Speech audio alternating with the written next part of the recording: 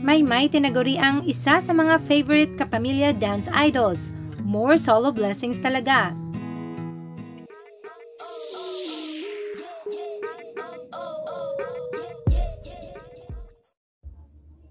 Yes, very much successful ang mga solo projects ni Maymay. Unang-una ang kanyang kantang I Love You Too na nag-number 1 pa sa iTunes Philippines on its very first day. At hindi lang yan dahil nag-number 4 din ito sa Singapore, number 75 sa Hong Kong, number 94 sa Sweden, at 107 naman sa Malaysia.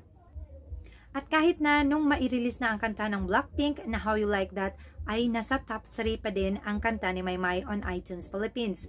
Number 1 na ang How You Like That ng Blackpink, number 2 ang Stay Gold ng BTS, at number 3 ang I Love You Too ni Maymay, number 4 ang Sour Candy ni na Lady Gaga at Blackpink, number 5 ang Past Life ni na Trevor Daniels at Selena Gomez.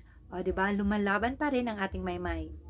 At hindi lang yan guys, dahil tinagurian din si Maymay na isa sa mga favorite Kapamilya Dance Idols ng ASAP. And in fact ay may dance prod na naman siya kasama sina Joao, Inigo at Jean ngayong June 28. Hindi pa po ako sigurado at hindi pa rin po kumpirmado, pero parang ASAP regular na po ang ating Maymay.